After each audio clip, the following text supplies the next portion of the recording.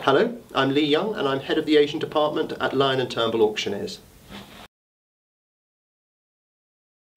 Well, it's not only the Chinese items that are enjoying the great strength in the market. Here's a good example of a Nepalese gilt bronze figure depicting Indra, and this one will date from the 16th century.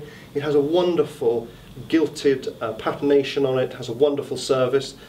Here we see this fantastic thunderbolt and this very ornate headdress.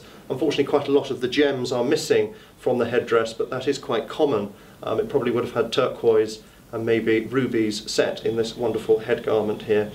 And this will probably realise somewhere between 15 to 25,000 when auctioned.